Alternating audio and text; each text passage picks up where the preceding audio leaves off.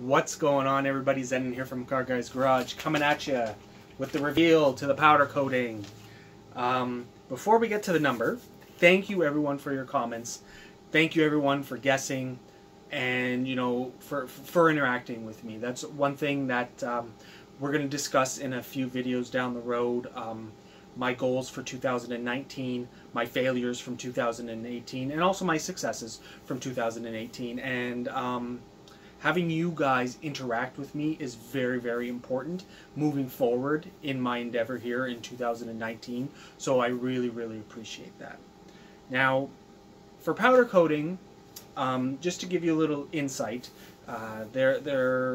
maybe you don't understand what it is, or maybe you don't hear other companies talk about it, or you've never seen it being done. And I'm going to shoot a video one of these days showing how the powder coat does go on and the steps through that. So when I order my powder coat, I have to order it by the pound. Usually I order 1 pound if I'm testing something. So if I wanted to order Candy Purple, we'll say that's the name, and I go on the website and I put it in, they sell it by the pound. So I could order 50 pounds if I want to, or I could order just 1 pound. On average, the price of powder coat is around $15, upwards of 20 and 25. There are some, I do have a powder coat that was 50 bucks a pound, pretty expensive, and it ended up actually not being a powder coat that I used because I didn't like the color. So yeah, you're looking at about $15, $20, $25 a pound. So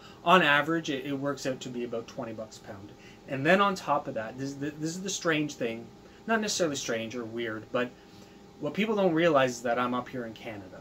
So we have to pay shipping for everything, because shipping in Canada is it's hilarious, and so I have to get things shipped to me, and it's usually about 25 bucks when you're ordering anything under 5 pounds, and then it goes up and up and up and up and up. Now I'm talking in Canadian dollars in terms of the shipping, and I'm talking in Canadian dollars in terms of the costing of the powder.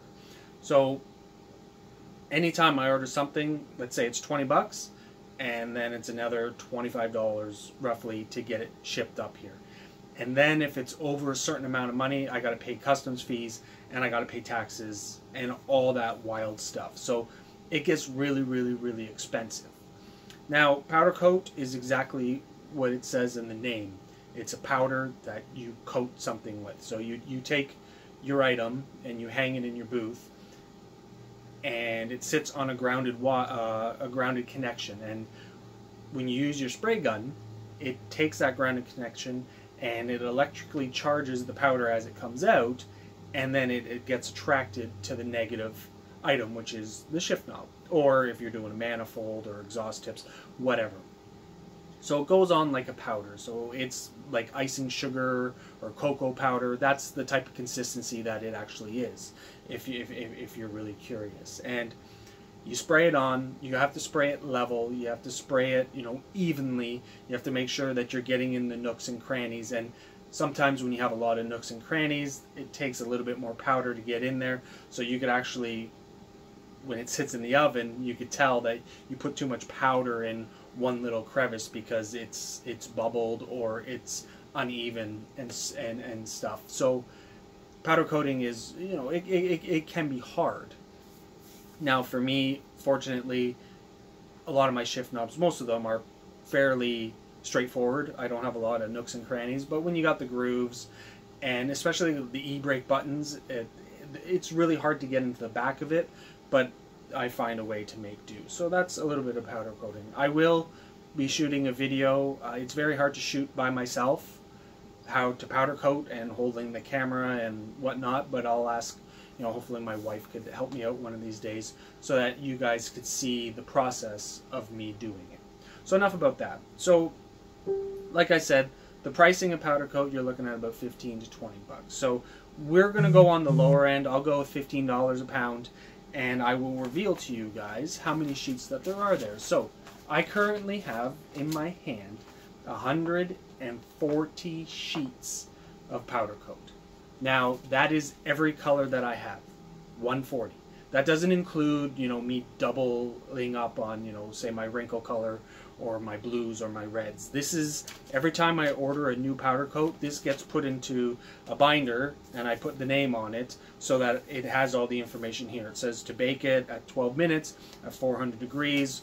Once the item reaches temperature, it tells me the mils, how thick the powder should be, and for this one it's 3 millimeters, for this one it's 1.8, so on and so forth. So this gives me all the information. So if you order Porsche Silver, it's not on the website because I haven't sprayed it yet, but I then take this out and it gives me all the information that I need to know to make sure that I follow when I'm spraying it. So cure time is 12 minutes at 400 degrees. That means that the shift knob needs to come up to 400 degrees. Physically, the shift knob needs to be 400 degrees, and it needs to sit in the oven for 12 minutes, maintaining that 400 degrees. And I have to put a thickness of 3 millimeters on it. And there's a special tool that you get so that after you bake it, you can turn around and test it to make sure that you've met those requirements. So yeah, that's pretty much everything on here.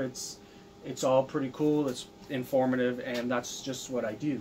So when you have that many shift knob colors that you order, and I stick that into the computer here, 140 times 15, we get a grand total, without shipping costs, without duties, without taxes, of $2,100. So this past year alone, I've invested over $2,100 in shift knob colors that I've tested, not tested, I've okayed, I've said no, and I've discontinued. So yeah, just a quick little video. So whoever has 140, I'm actually gonna check now.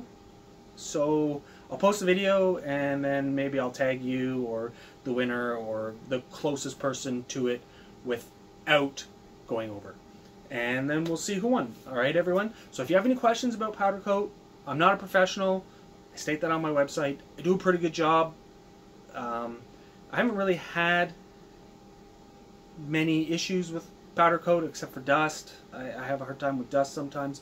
But if you're interested in me talking more about powder coat, put a comment below and ask your questions, and I'll try to answer them the best that I can. If I don't know the answer, I'll try to find it out for you guys. Alright everyone, so thank you everyone again for commenting.